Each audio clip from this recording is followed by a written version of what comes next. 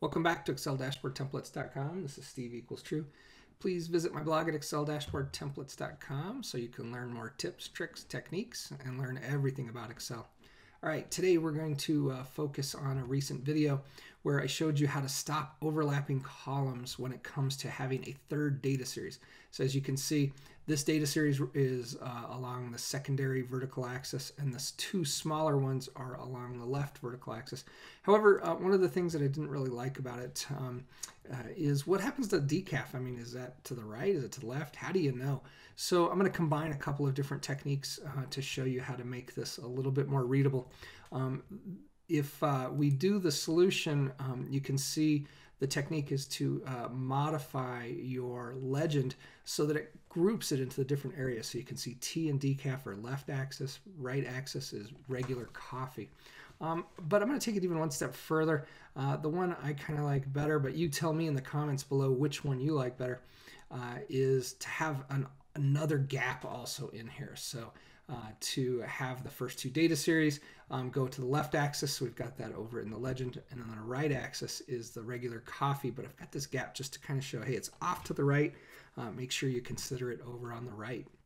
Once again, let me know in the comments below which one you think is better. All right, let's go ahead and talk about how we're going to go about doing this. As you can see, we've got our data points here.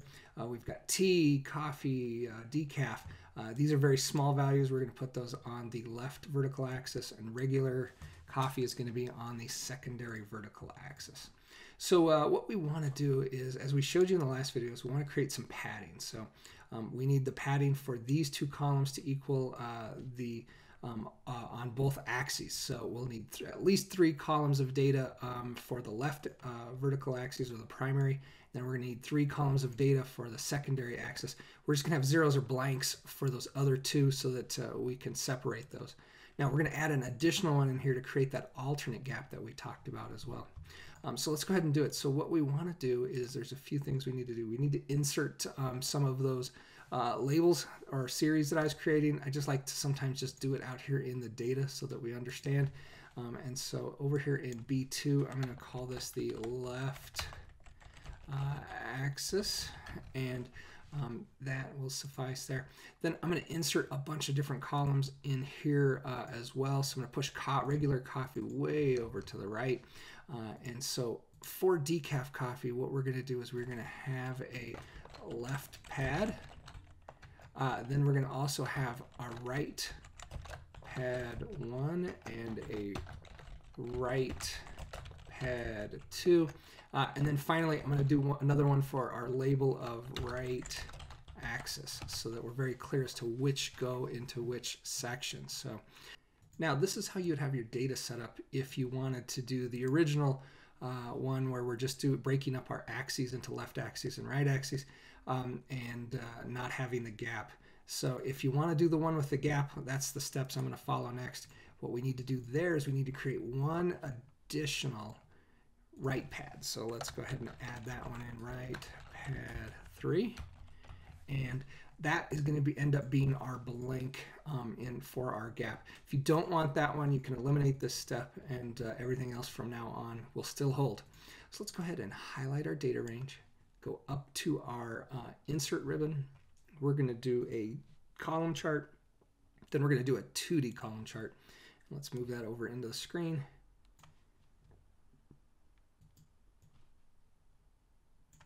Now, as you can see, Excel's making some choices for you. It thinks you want to have the most series here on the bottom as opposed to January, February, and March. We can switch those by going to our design ribbon and put January, February, and March as the horizontal axis. And now we have what we're looking for. So what I want to do is I want to right click on my regular coffee series, do Format Data Series, and then in this Format Data Series dialog box, I want to click on Secondary Axis. Now you can see it's overlapping here, and it's not exactly what we want, but we're going to fix that by moving the rest of these right pads to the secondary axis. Before I do that, I'm going to change my fill to a solid fill color just so I can have that orange so it looks like the other chart that I had created. Now, once you're ready to go on and move the rest of the series to the right axis, just click on a series in your chart. Make sure you've selected a series. You can see these these circles around the different series are highlighted. So I have a series and I can move my up or down arrows to move between elements within my chart. And as you can see up above here, check a look at the series. As I move up and down, I am selecting different series, and I can change that to the secondary axes. Do not need to close my format data series down. I can just click back in my chart, make sure I've got a series selected, and I'm going to go ahead and move within my series until I see the right pad 3 selected, secondary axis. Click in the chart on right regular coffee, down arrow, down arrow, down arrow. So again, now I can pick secondary axes, and we're going to do that for the final right pad until we select and move that to the secondary axis. All right, so we're getting very close. Let me go ahead and close that down so we can take a look. We have January with a gap in there. So that's working how I'd like it to look. And we've got these two series over on the primary vertical axis and the regular coffee over on the right one. I just need to clean up now my legend. So if I click anywhere in the legend, I can get rid of a few of these. So let's go ahead and get rid of left pad by first clicking in the chart, selecting your legend, selecting that legend entry, and you'll see the dots around it. Hit your delete key. We're going to do that for several of these.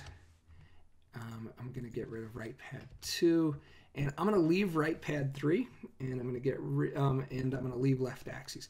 Now, so we've got everything in here that we want. Now, the right pad 3, I don't want it to say right pad 3. I just want it to be a blank. So I'm going to go up into my chart range, as you can see, up into H1, and hit my delete key on the label. And you can see now the label is gone from my legend.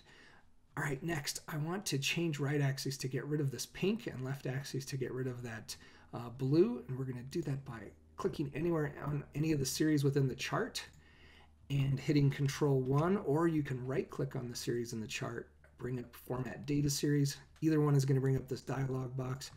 And once again, I'm going to click in the chart and move my up and down arrows until I find left pad. So that, or I'm sorry, left axis is the one I'm looking for. So I'm just going to go up and down arrow until I get to, there it is, left axis. Now we can see left axis has this blue fill color. Even though it's not showing in the chart, I'm going to change the fill color to no fill. And you can see it's now moved or removed the color from left axis. And let's do that again for this blank and also for right axis. So I'm going to click in the chart. We've got T selected. I move my down arrows until I get to the right pad 1, it might have been. Let's just do no fill on that one. Oh, it wasn't that one. I couldn't remember which one it was. And let's go right pad 2, fill, no fill. It wasn't that one either. It's probably right pad 3, which is what I blanked out. Should have remembered that. Let's do that as no fill. Now you can see that color bar has gone away from my legend. Finally, I just need to change it for the right axis one as well. So click in a data series, moving my up arrows over until I get to the right axis. Column, fill, no fill. Now that's gone away. So let's take a look at our chart. We have two T and decaf are left axis, and I've got that up here as a moniker or a label within my legend. Right axis I have as regular coffee. I also have a gap in there just to show a little bit of padding. So I just think that that's a lot easier for readers to understand. Certainly it can be a very busy chart, so it might be something that you may not want to do. You may want to create two charts. However, if you really are trying to compare your data on the same area with two different values for your vertical axis, not a bad way to go in my opinion. Let me know in the comments below what you think. Also, don't forget to hit that subscribe button so that you're sure to get the next post delivered directly to your inbox. Also, finally, the show notes will have links to the write-ups for all of these posts so that you can read more details about them, download sample files, and don't forget to subscribe to my blog as well over at excel-templates.com. Thank you.